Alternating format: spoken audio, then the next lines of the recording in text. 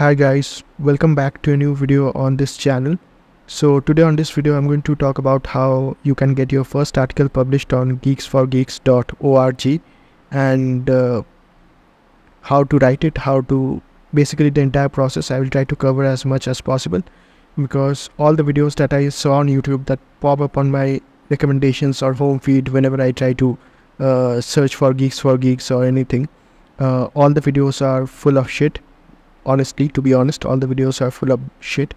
They don't tell you the exact process on how to write and how to get published on GeeksforGeeks, or what are the benefits, or they just show you the website and they just show you read out the guidelines. You can read the guidelines by yourself.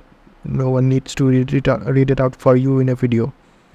So basically we are trying to cover as much as possible in a single video, and I will try to keep it as short as possible. So without any further ado, let's get started. Okay, so I've already wasted 1 minute of yours. Right, let's get started. So as you can see, this is my article. This is pretty basic article that I have written. How to install Python .env in Python. So this is not an article that I have selected for myself. This was not my topic. Actually, I got this topic from GeeksforGeeks itself. It was there in their portal. Let me just show you. And I just picked the article because this is something I know, and this is something very basic. So I wanted to start my article with something very basic. Right. So this is the website, write.geeksforgeeks.org. Right. So you just need to go to this website and you just need to create an account and log in, or you can log in with your Google ID. Doesn't matter. So these are the categories that are available right now. As you can see, these are the categories that are available for picking. So you can see this is web technology, how to implement fog effects in WebGL, right? So you can click on right. Okay, so I'm just going too fast, I think. So let me just show you GeeksforGeeks guidelines first. I don't want to read out the guidelines because you can do it yourself. No one should make a video just to read out guidelines. That is what I think. Right. So if you go to write.geeksforgeeks.org, you can see all the guidelines. Write with us. You can see write on suggested topics, write an article, and these are the topics that you can write on, and how content writing works. Write an article. If you just click on this, you will get to see all the guidelines. Guidelines to improve and guidelines to write. If you click on it, guidelines to write, you'll see guidelines to write, how to write, what are the guidelines, what are the things that you should follow, how to do it, and all of it, right? And if you see guidelines to improve, you can see all the guidelines to improve, right?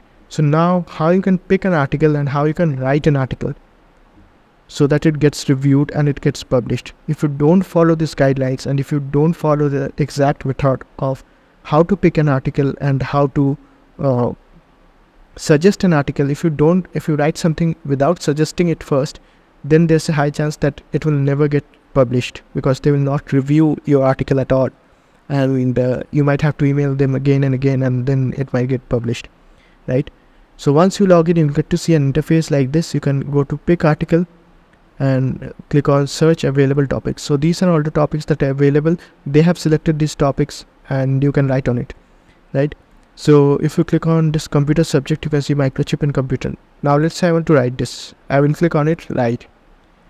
Now you can see whenever I click on it, I need to submit a pick request. So it says please try to write and submit the article within 4 days.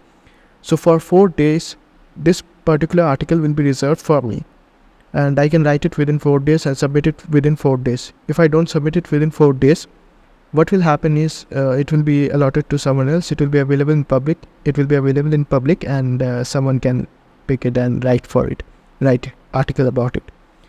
So I didn't know this at first. So actually I wrote an entire article about a topic, and when I selected this write option, it showed me that okay, someone has already picked up this article. You cannot write about it.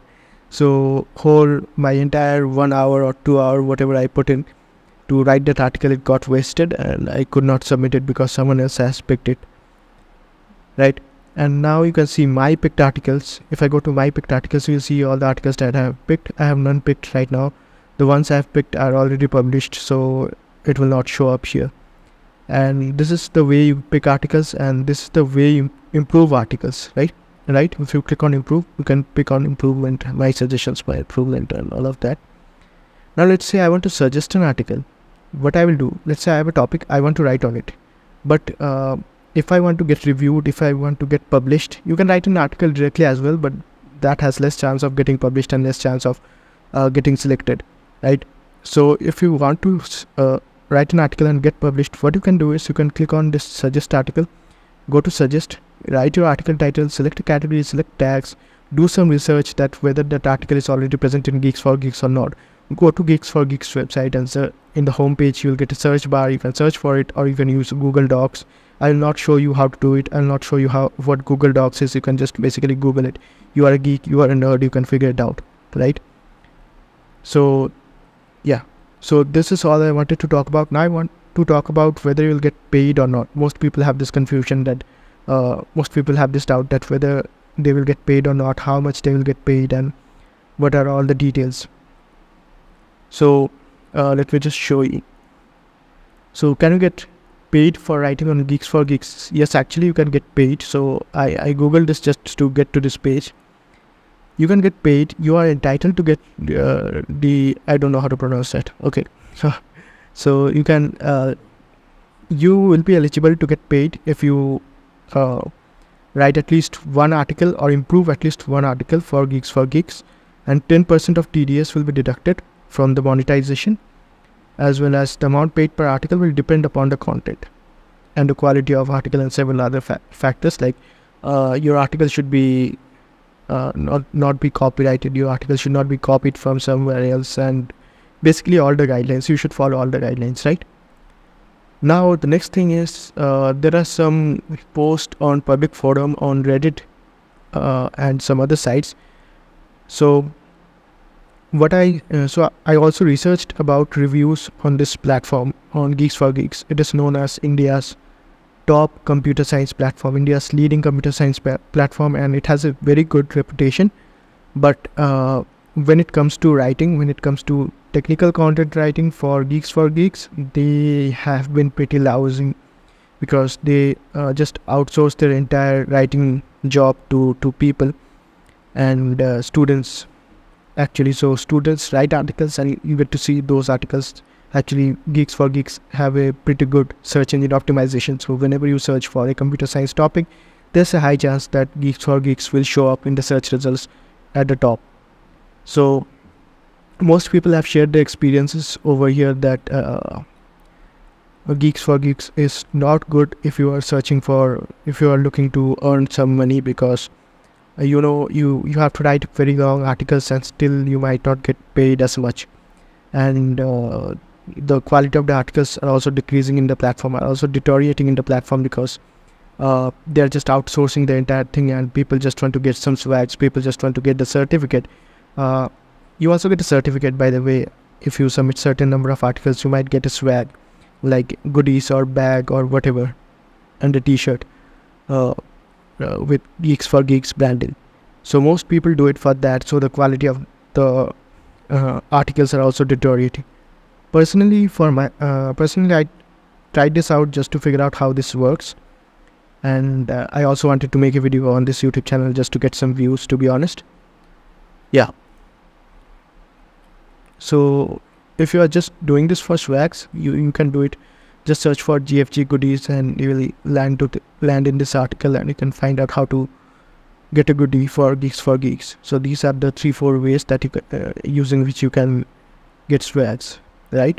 So I think this covers the entire topic, and if you have any questions, feel free to drop them in the comment section. And I don't want to get this video over 10 minutes mark, so I will just stop this video now. Thanks for watching, and subscribe to this channel if you like this video. Thank you.